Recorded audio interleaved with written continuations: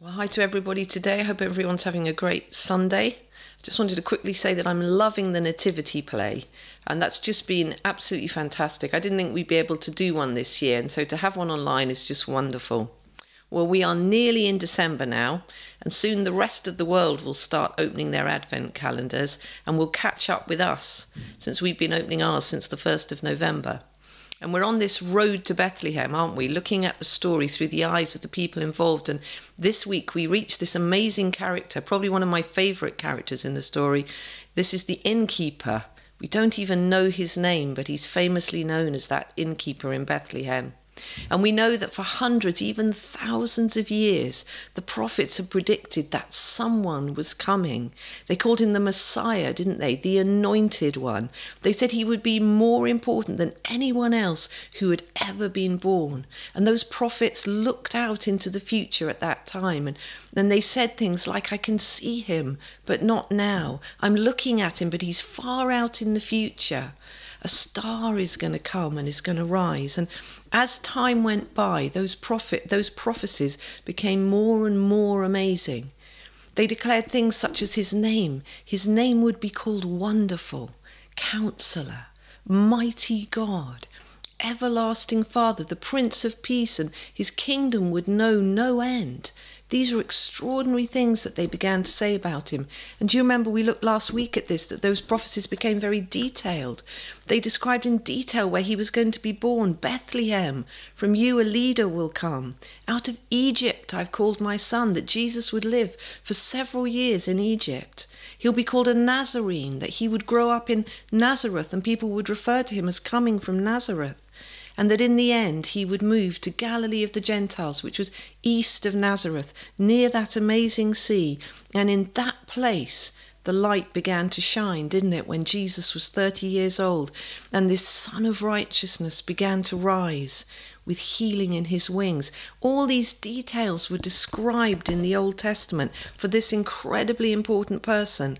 And then as the time drew near for him to come, angels, who's ever heard of such a thing?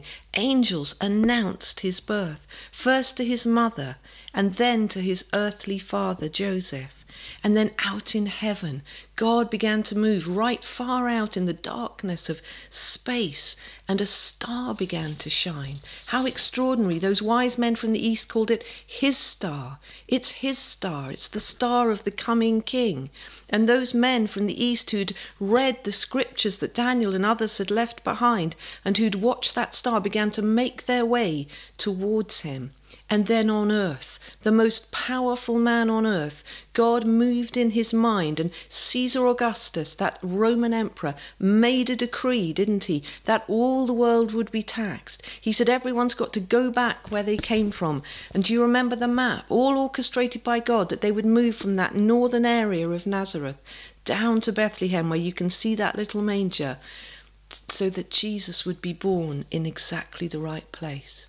And so they set out to head down for Bethlehem, and this precious baby is now on his way to where he needs to be, for those prophecies to be fulfilled.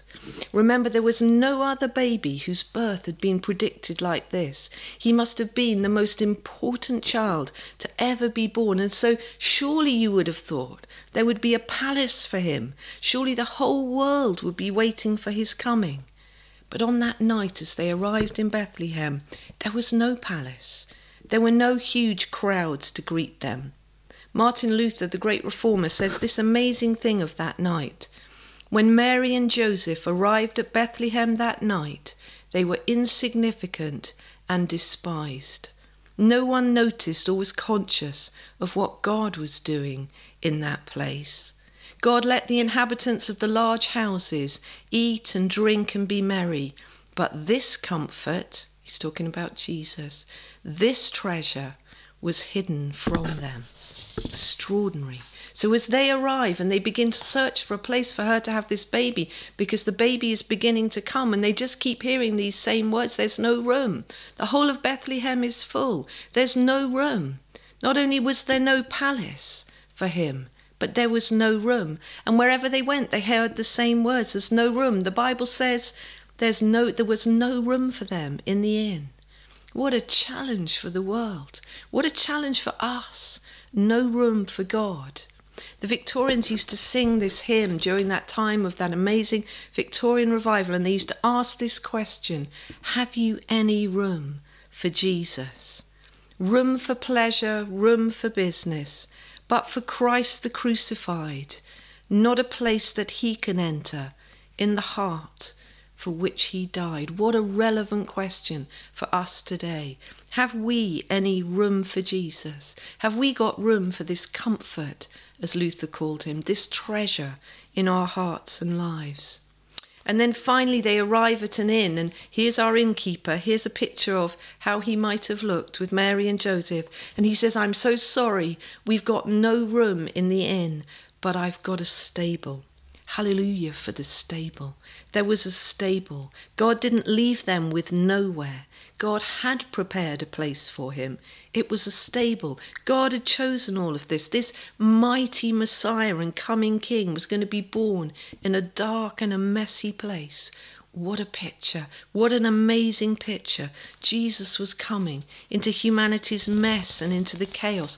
What a picture for us in our lives, that he wants to come into the stable of our lives, into the muddle, into the chaos, into all our imperfections, into our troubles, into our difficulties, into our disputes, into our struggles on the inside and the outside. He wants to come.